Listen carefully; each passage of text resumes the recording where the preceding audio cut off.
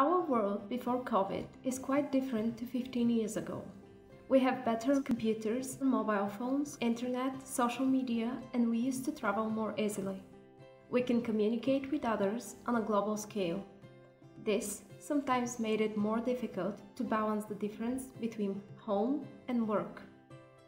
Now, with COVID, that distinction for most of us has really blurred, especially if we work remotely instead of being physically present in our offices. We can find ourselves constantly juggling between work responsibilities and personal commitments, for example to partners or children. This can increase stress levels and decrease performance. It can impact physical and mental health, relationships with colleagues, family and friends.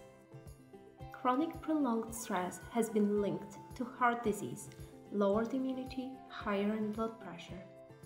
Being able to draw the line between work life and personal life is crucial for maintaining a healthy lifestyle.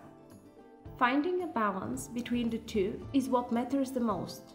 We are individual humans and we each have to find our own balance. How do I balance my work and personal life?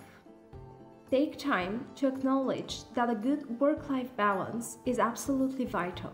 Acknowledge that this is a new way of working and it is important to adjust and keep looking for that balance.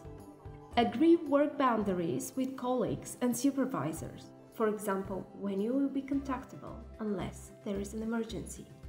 Include periods of rest during the workday. Think about your work practices and whether they're helpful. If you're working from home, dedicate a specific physical space for work. This way, you could subconsciously associate the different functions with each space and you can more easily separate work from personal life, for example, leisure. Take annual leave even if you cannot go away. Practicing self-care is another way of improving your work-life balance.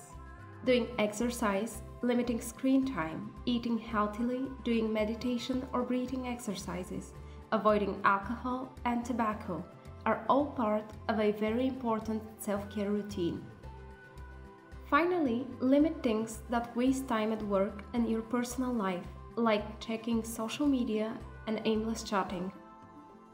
A healthy work-life balance isn't a one-size-fits-all, but it's necessary that you understand your needs and can establish boundaries. Work-life balance affects how well you perform at work and the quality of your downtime.